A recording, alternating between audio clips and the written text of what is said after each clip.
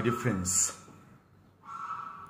today we continue reflecting on the book of Acts, chapter 13, verses 26 to 33, and Gospel of John, chapter 14, verses 1 to 6.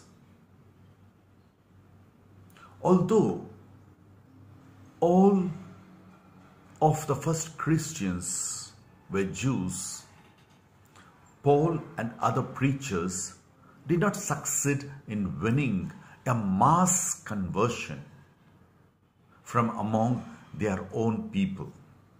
That means among the Jews.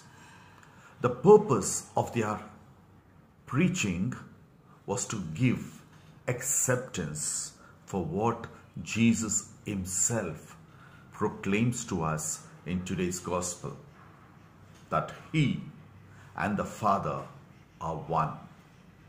Do not be worried and upset.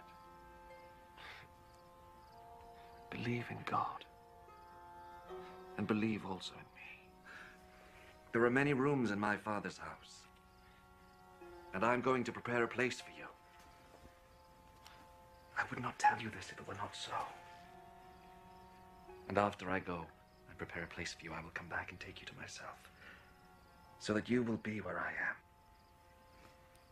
You know the way that leads to the place where I am going. Lord, we do not know where you are going, so how can we know the way to get there? I am the way, the truth, and the life. No one goes to the Father except by me. Now that you have known me, you will know my Father also. And from now on you do know him, and you have seen him. Lord, show us the Father. That is all we need. For a long time I have been with you all, yet you do not know me, Philip. Whoever has seen me has seen the Father. Why then do you say, show us the Father? Do you not believe, Philip, that I am in the Father and the Father is in me? The words I have spoken to you do not come from me. The Father who remains in me does his own work.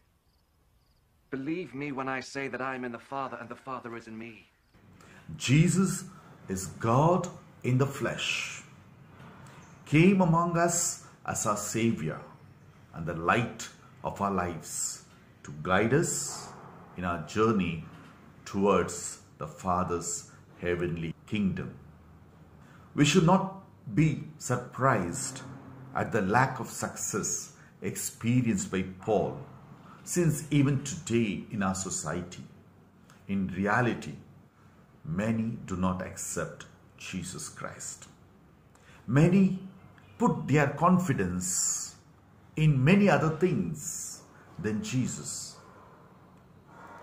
Christianity is not meant to be a door or sullen approach to life. Rather, there should be a joy within us as we attempt to follow Christ towards eternal life. A Christian should be a person of joy, happiness, serenity. Our religion, Christianity, should be seen in the way we present ourselves.